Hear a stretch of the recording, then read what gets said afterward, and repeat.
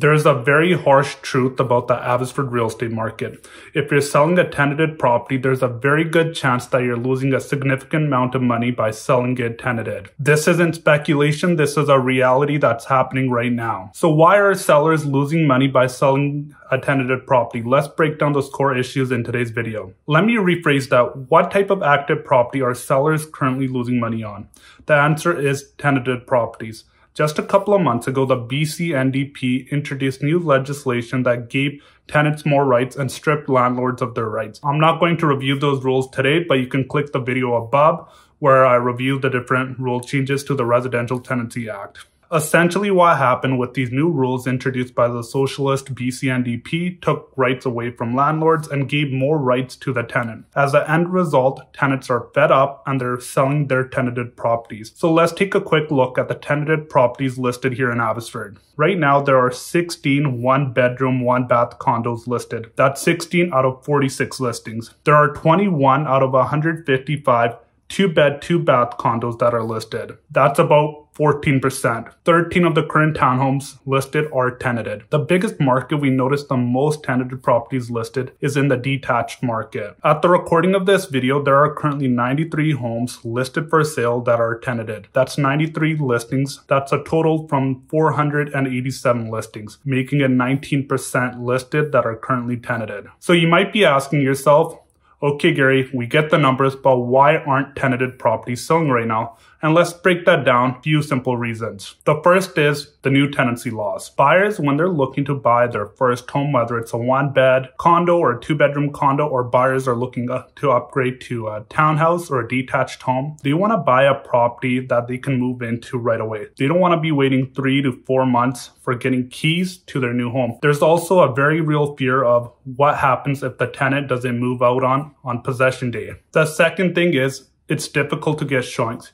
Usually when you're looking at homes that are tenanted here in my home market here in the Abbotsford and the Fraser Valley, the realtor usually has to give a 24-hour notice to the tenant. It's not only that, folks, but in a lot of cases, tenanted properties don't show well. That's the truth. So there's two factors working against the landlord right away. Usually when I have listings for condos, townhomes, or detached homes, sometimes we get same-minute showings or even last-minute showings. And what happens is if you don't get the buyer in that day that might be a serious buyer, there's a very good chance that you might be losing a potential buyer for your home. Not only that, folks, but first impression is the best impression. And sometimes when buyers walk into a home that might be tenanted, where it doesn't look well, it's not staged, or there's a strong smell in the home, there's a very good chance the buyer isn't going to be able to look beyond that, and they're going to leave and tell the realtor they don't want to see any more homes like that. Number 3, buyers have a preference of buying homes that are owner-occupied or vacant for the following reasons. Owner-occupied homes show well, and if they do get an accepted offer, there's a very good chance that they might be able to get keys for their home within 1 to 2 months of subject removal. The last thing is, with these new tenancy laws, investors are leaving the BC real estate market. They're investing their money into commercial real estate, looking at opening businesses, or putting their money to work through the stock market or in other real estate markets across Canada and the United States. So let's talk about the market impact. We already reviewed the numbers earlier for the total number of listings climbing. Here's the thing, folks. Landlords are pricing their homes really well, where they're even listing at 40, 80,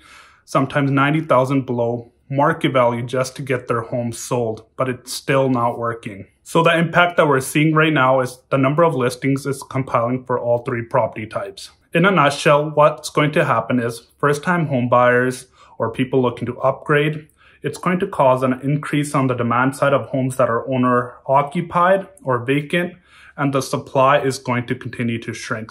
As a result, we're going to start seeing multiple offers and a potential increase in home prices for these homes. So that impacts not only buyer affordability for those people that are looking to buy, but also those folks that are looking to rent a unit or a home. So here are a couple of things that you can do as a landlord. The first thing is consider cash for keys. What this is essentially is a mutual agreement to end tenancy form that you can bring up with your tenant, and essentially what it is, you propose it to them, they can either say yes, and if they agree, they sign off on it, they agree to move out in a specified time period. That could be in 30 days or 60 days. This is an idea that I love using for my clients that own investment properties. And here's the reason reason why, folks, if you have a home that's tenant occupied, a lot of times the main reason why sellers don't want to list a vacant home is the fear of losing out on rental income. That's a valid factor, but here's the thing. By selling a tenanted property, you're either leaving $40,000 to $60,000 on the table that I could get you back through listing a home that is vacant. So the way that you do that is usually you can offer them some compensation. Usually when a tenant is moving out because a buyer has agreed to move in, you owe the tenant 1 month's rent. So in some cases, you could offer a tenant 2 or 3 months of rent to see if that would be enough for them to move out. If not, then you go on to the second option, which is move. And if the tenant doesn't agree in that scenario, you can consider scenario 2, where you wait to list your home until the tenant moves out. In that scenario, you can do any minor touch-ups or paint the unit if needed, and we can sell your home then. Number 3 is evaluate your investment goals. If you are an investor that's invested for the long term and you're not looking to retire anytime soon, my recommendation would be just hold on to your property. And here's the reason why. As more and more landlords exit the market, the pool of rental housing is going to shrink. But as a landlord, your prices for your rent are going to continue to go up. I not only sell real estate, but I am also an investor. So I understand when you're investing in real estate, it's a long-term game. So for a couple of listings that I've had earlier this year, or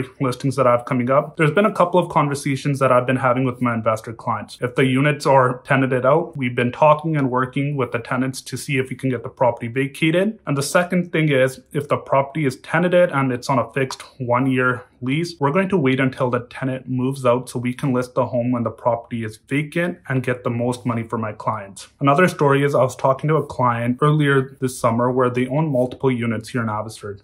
They're getting to the point where they might be looking to downsize and cash out in a couple of years. And they asked, Gary, what's the impact of the current tenancy laws going to have on real estate in the long term? The thing is, folks, no one knows, but one thing that I can tell you is real estate has always gone up in price over the long term. With the BC NDP and our federal government, they're not addressing the core issue right now, which is the lack of housing. So what we're going to see is a continued demand for housing on the purchase side and on the rental side. The last thing is rely on market data. Right now, we've had 4 rate cuts. In order to feel the impact of those rate cuts, we need to give the market some time. So that could mean we need to give the market at least 6 to 12 months to feel the impact of the rate cuts.